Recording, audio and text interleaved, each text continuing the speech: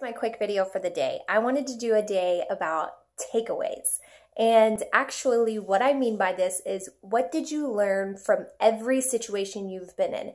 Everything you do on a daily basis kind of molds you for the future.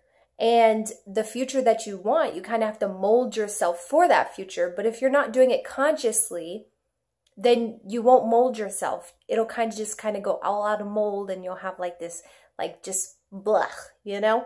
So what you really need to do is, after every situation you go through, whether it's an argument all the way down to a successful job opportunity that you just took or a launch for a product, sit down and say exactly, what did you learn most from this? What are you going to change to make sure that you continue on this successful path or not continue on this non-successful path? So anything like that. How did it impact you the most? What did you feel during this situation?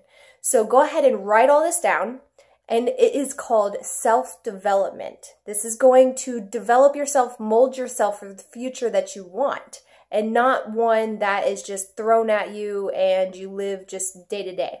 So go ahead and take away exactly what you've learned, how you feel, and how these experiences have impacted your life. Have an awesome day and see you tomorrow.